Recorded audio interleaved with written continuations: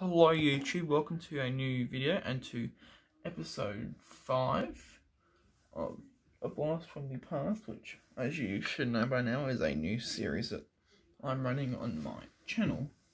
Today I'll be having a look at Petey from the 2013 Lemons series.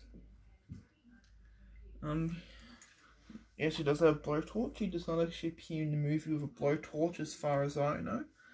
As far as I know, it only appears, only time I remember him appearing was in the scene with Finn McMissile and Pato Kart and Acer at the Tokyo race behind the World Grand Prix pit stop boxes, whatever you want to call them. But it obviously doesn't appear with the the blowtorch then. Anyways, let's take a look at Petey. So it's a blue lemon. Got sort of an angry expression, almost want to say constipated expression, but I don't really feel like that would be too appropriate for describing a toy car. The front bumper got the grille, headlights, Pacer logo, windows, mirror, door handle. Also, a couple of reviews ago, I don't know why they have door handles. I don't feel like that's necessary, honestly, because how would they get in there? But at the same time, why would they have taxis in the cars world? Although, I read somewhere that they're just like tour guides, basically. Anyways, the tour guides is in the taxis, that is. The black stripe here, got some rust on the side. Rust all around, really. Black road hug tyres with grey rims.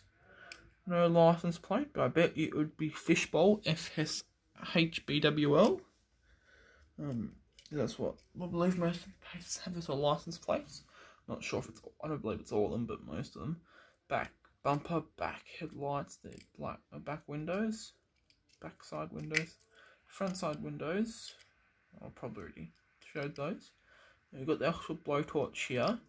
Got the mask, the face mask, which is not removable. I wonder how cars would wear a face mask in today's day and age. Got the gas bottles here, and you can actually take the gas bottles out. They're still connected to the car though, but they can be taken out, yes.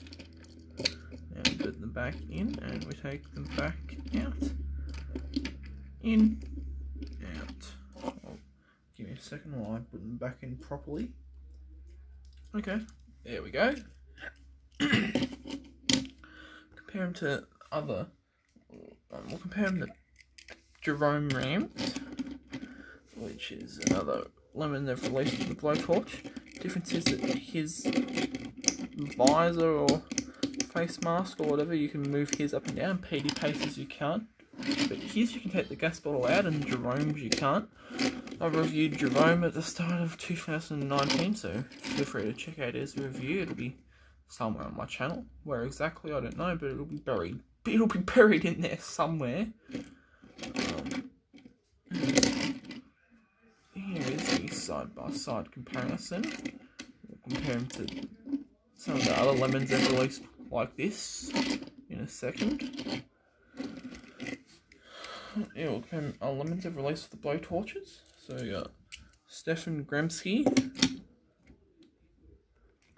I believe Stefan Gremsky, Tiger Gremlin, and Jerome Ramped are worth quite a bit nowadays. Don't hold me to that, but that's what I believe that is the case. And then we have the aforementioned Tiger Gremlin on his way. Here he is. It doesn't normally have none of the goggles can stay down properly on these ones. On the 2016 one, that is.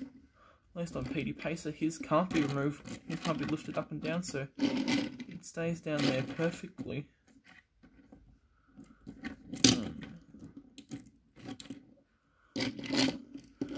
anyway, that is it for this review of Petey Pacer. Thank you all very much for watching.